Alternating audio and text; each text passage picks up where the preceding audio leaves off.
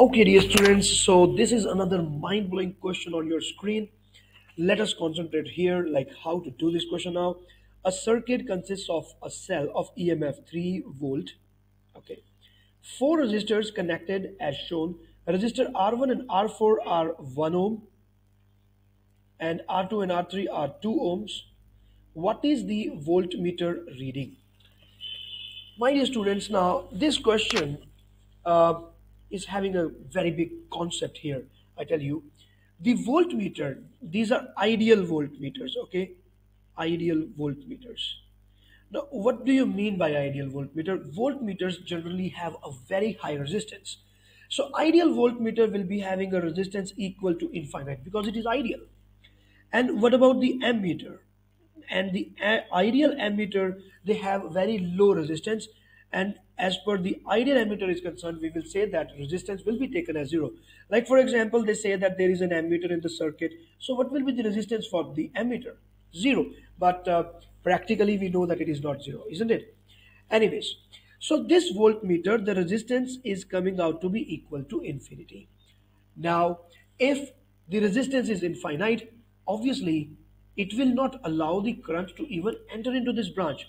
It means that all of the current that is coming from this place, it will get divided into two parts. So let me call this as I1 and this as I2. So the I2 current will pass through the resistor R2 and it will straightforward pass over to R4. So this is again I2 and I2 is going there. So no current is now entering in this branch. And as per I1 is concerned, it will just pass over like this. And I1 is not going to enter into this branch. This is the concept number one that is very, very important for us to understand. Otherwise, this question is impossible to be solved. Like not impossible, but really very difficult. If I choose some value of resistance here, okay? So this current is I1 again, and applying the junction law, the current becomes I1 and I2, and same I current is now returned to the battery. So this is how the circuit is now completely described. Okay. So obviously, if this circuit, if this branch is not working, you can just remove it, and you can say that R2 is in series with R4 and R1 is in series with R3, and both of these are later in parallel. So our circuit reduces to this.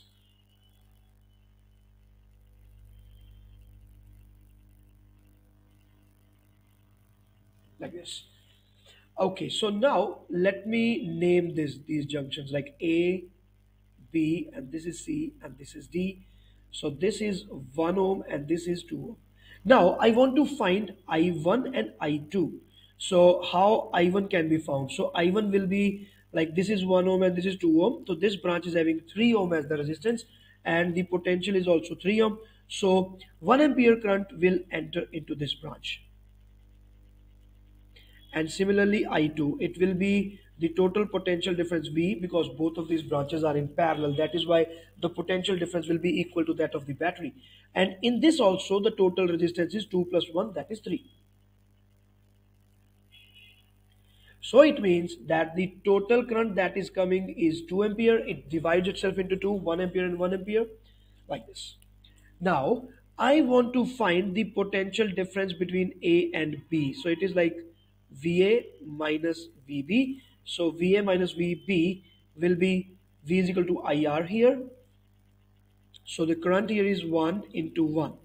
This one and this one, okay? So it will be 1 volt. So we can just imagine that this is 3 volt and this is 0. So this voltage can be taken as 3 volt and this voltage can be taken as 0 volt. So if this is 3 and 0, 1 is dropped, so this voltage become 2 volt. Okay, and as per the VAC is concerned, VA minus VC, it is like 1 into 2, that will be 2 volt. So this is coming out to be 3 minus 2, that is 1 volt. So what is the potential difference between B and C? 2 minus 1, 1 volt. And there we go. The answer for this question is B. So my dear students, this is Professor Varun. Please subscribe to the YouTube channel. Also share the video with all your friends. All the best.